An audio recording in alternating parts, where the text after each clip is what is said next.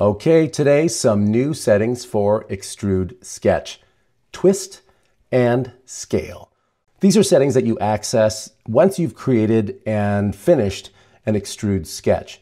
All right, so let's drag this Extrude Sketch over and let's make a simple box here, like a 20 millimeter by 20 millimeter box. We'll keep it solid. And let's finish this sketch so we can get back out of it.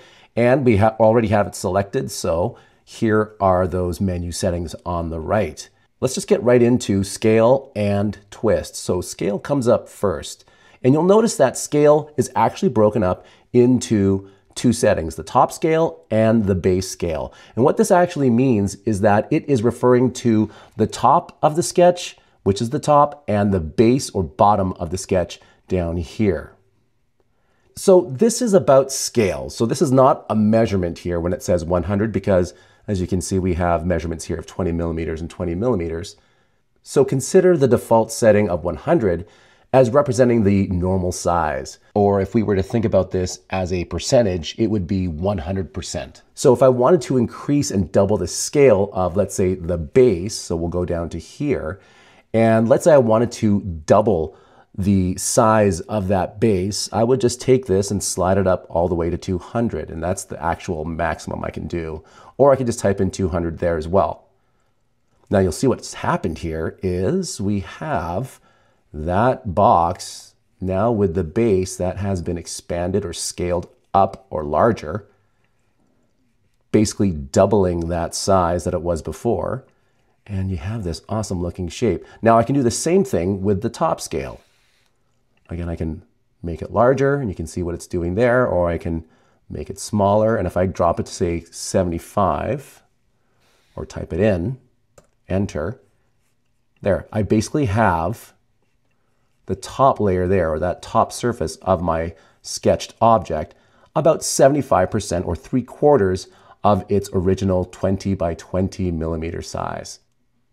So there it is. That's top scale and base scale. And already you're probably thinking about a lot of applications for this because this is something that you would have had to have done a lot of work to try to accomplish. But now with Extrude Sketch and just playing around with the top and base scales, you can create these rather unique looking shapes here. And this is just a simple box.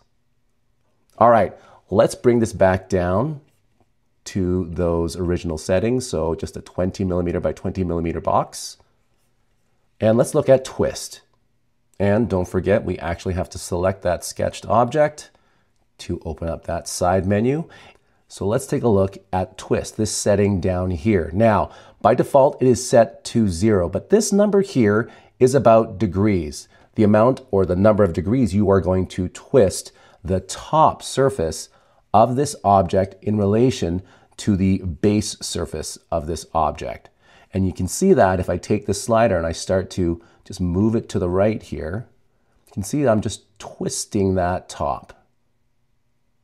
And the base is staying in place, but it's that top surface that is twisting around. And of course, you can always enter in that number. So I'm going to enter in 45 degrees, something like that. Now you'll also notice that if I want it to twist the other direction, I'm just simply going to take that slider and shift it the other way, and I can twist it in the opposite direction.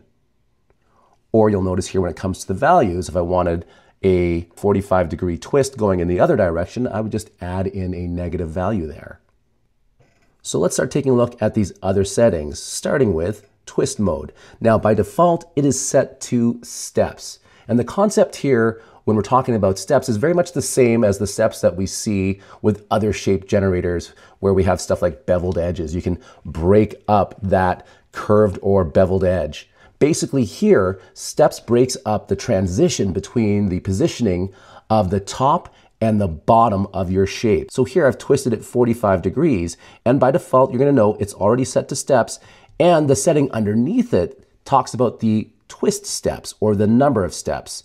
And right now it is by default set to 0, meaning that they are not showing any transitional steps between the twisting of the top surface here, 45 degrees from the base surface here.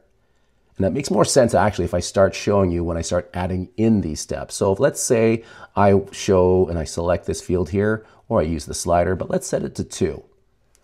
All right, Now that I've set it to 2, you can kind of see now what has happened here.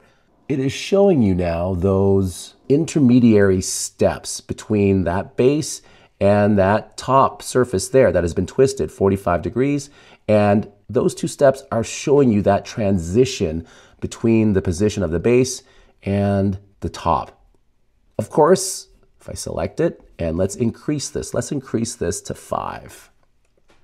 Now you can see I have 5 steps there showing that gradual twisting of that top surface. And the maximum number of steps you can show is 24.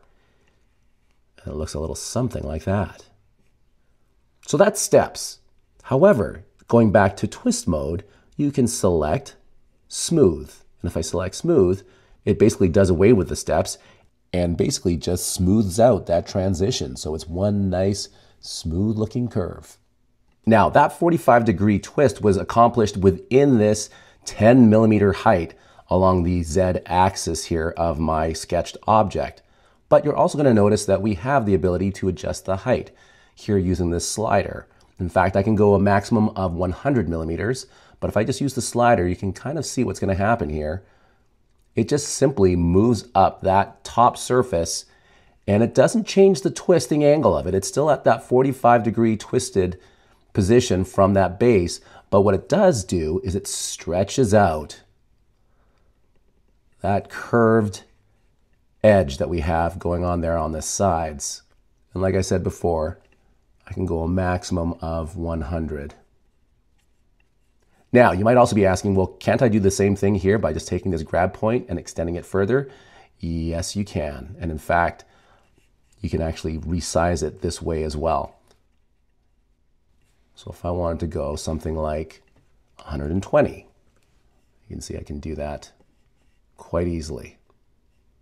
And just a reminder, don't forget, we have just talked about top and base scale. So if I take something like the base scale setting, and let's say I just drag this out some more here, you can see how that impacts the shape.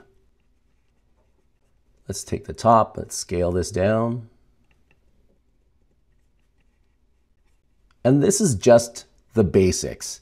Again, going back to Extrude Sketch and revisiting all the things that you can do in Extrude Sketch, and then having the ability to twist it or scale it on the top or the bottom starts to open up a whole bunch of possibilities for you when it comes to design. For example, let's take another Extrude Sketch out and let's create another simple looking rectangular box here. Let's go with something like this. Perfect. And let's just select this entire shape. Double clicked on that. And I'm going to select all of these points.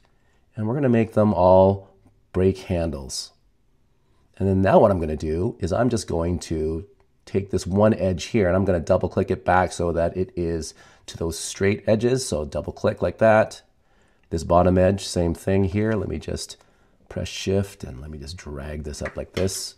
Double click there. All right, let's take a look at this shape.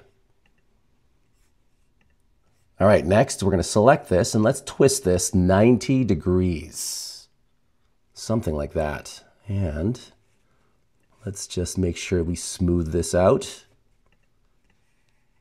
Looks great. All right. And let's change the height of this. Let's just double this up. So let's make this 20. All right.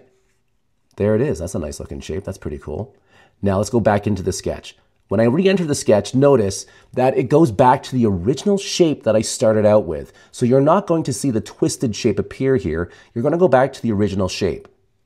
And let's say I want to change this. So right now it is a solid, but I can easily take this and go to stroke settings and I can turn the stroke path on.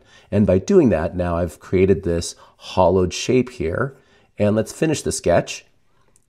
And when I go back here, you're going to see that it is literally the same move, but it's now with this hollowed out shape. But it doesn't end there. Let's drag out another sketch and let's just do something like this. Let's just a simple pattern like that. And in fact, we can do a second sketch. Let's just click on this to create a new shape. And let's do another shape.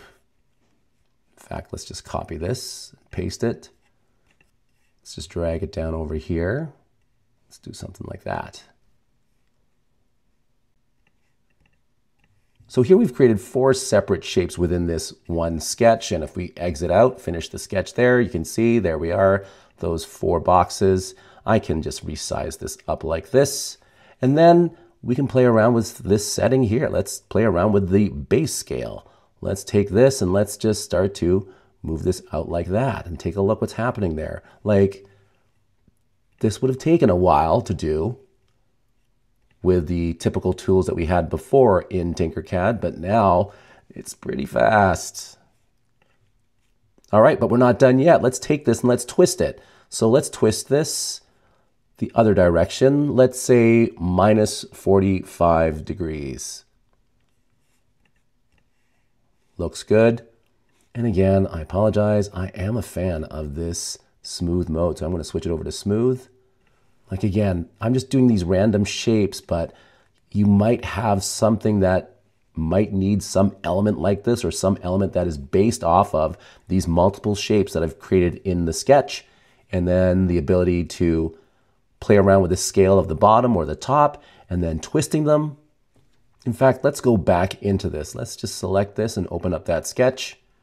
Again, back to those original shapes that we drew. And I'm going to get rid of these 2 here. And I'm going to make these ones actual circles. So rather than playing around with the settings, I can just select this entire thing here like this, and then double click it like that. And it goes to and toggles to those smooth curves. And I can create my nice little circle like that. Same thing here. Let me select this shape and then double click again. There we go. Looks fantastic. And what I'm going to do here is I'm going to play around with that stroke settings. Let's turn that stroke path setting on. I'll do the same thing on the other side. There we go. Select that. Stroke settings. Stroke path on. Finish sketch. All right, and there it is. Continue to make that. If I wanted to, let's twist this actually a full 360. We'll twist it the other way, 360 degrees. There it is. Now you'll see here that it's kind of flattened it out because it's only doing this within that established height that we set for this object, which was 62 millimeters. Maybe what we need to do here actually is make this taller to help stretch it out. And sure enough, when we do that, you can start to see here this shape. This is yet another great add-on to the Extrude Sketch feature. Yeah, have fun with this. Good luck, and until next time, take care, and we will see you on the next video.